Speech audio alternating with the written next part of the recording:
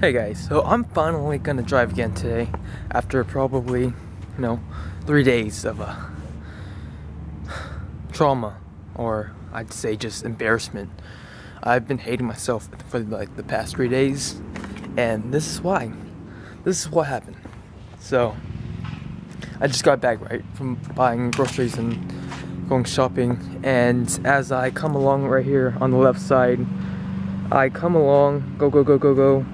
I scan the area. I usually park over there on the curb, but then my dad's van was over there, and what I just did suddenly was turn onto the driveway right here. But usually I just instinctively just go over there, park over there, because that's usually my spot to park.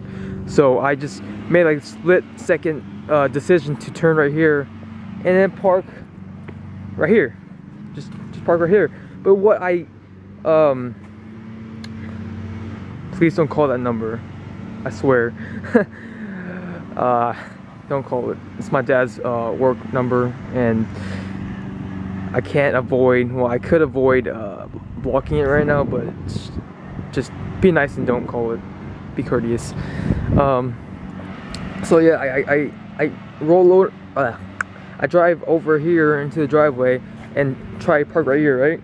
But then usually, I don't know what happened, dude. I think I know what happened. Well, instead I run in to the garage door, and you can see the damage. This was actually kind of fixed. I'll show you on the inside. This was actually, falling over, and my car was inside the garage, and yeah, it was terrible. Here it is, like it's being connected with cables, being held with cables, and it was on the ground. Everything was messy, and glass was everywhere, and you can see the damage right here. I ran into that too. I don't know, something. This was right here. This was over here. So I think this thing ran into that thing, like that, like bam, like that. So the car just made it that much worse. The impact made it worse. Bigger impact.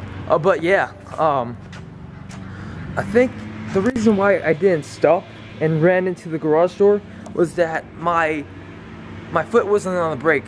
I don't know what happened. I made a split-second turn right there, which I usually don't do, and it's just I was just so confused, because I usually park over there, and I didn't park over there that time.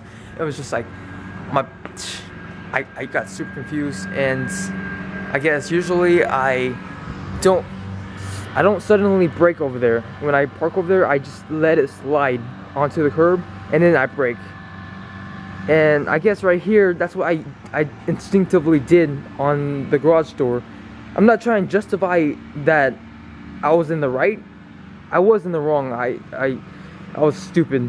So I guess I just ran in. I pressed on the gas instinctively, and then that thing happened. Okay, remember it. That was worse. It was a lot worse. I can't stress that enough. It was worse. Glass everywhere. It was messy. I was full of embarrassment, and it just sucks so much. It sucks.